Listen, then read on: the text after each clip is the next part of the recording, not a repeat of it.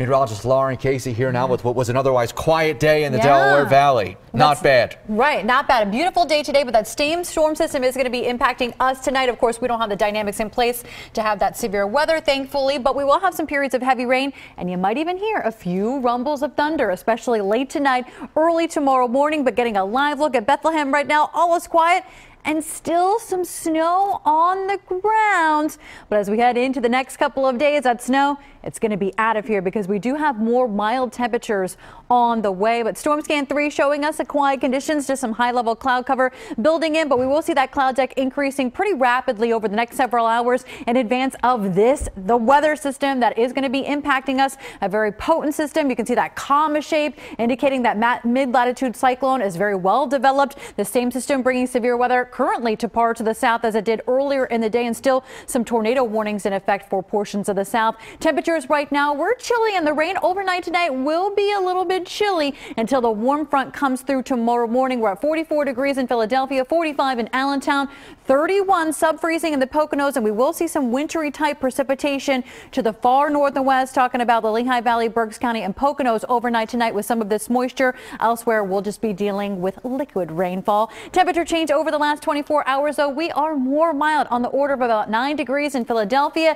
up 10 degrees in Allentown, up 11 degrees from this time yesterday in Reading, and that warming trend is going to continue. Our high temperature yesterday, 41 degrees, our forecast high temperature for tomorrow, 57. Doesn't that look nice? And we'll reach that after all of that rain moves out. But in your hour-by-hour forecast over the next several hours, temperatures falling back to upper 30s and then remaining pretty stable throughout the overnight period as that rain develops. So rain falling with temperatures right around that 40-degree mark. Heavy rain takes us into the early morning hours. So if you do have plans late tonight, bring along that umbrella. But we do have a winter weather advisory in effect overnight tonight for the Poconos and Northampton County. Goes into effect at midnight, runs until 11 a.m. tomorrow morning for periods of sleet, snow, and freezing rain. We could see a glaze of ice in these areas in these higher elevations, and up to a coating or even 2 inches of snow.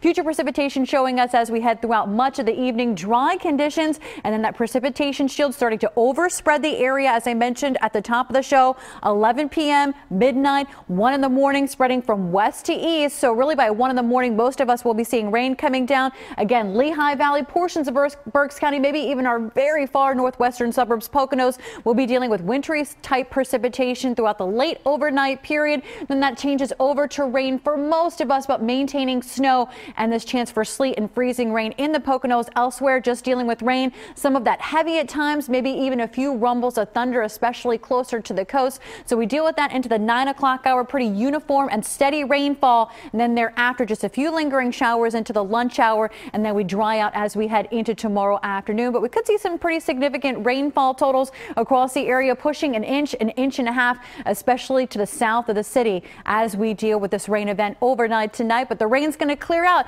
as we head into the afternoon tomorrow, and we should turn over to some sunshine and our sunset tomorrow, not until after the 7 o'clock hour, with temperatures in the upper 50s. Whew, it's going to be a nice end to the weekend tomorrow. Then as we head into the upcoming week, temperatures take a bit of a tumble on Tuesday.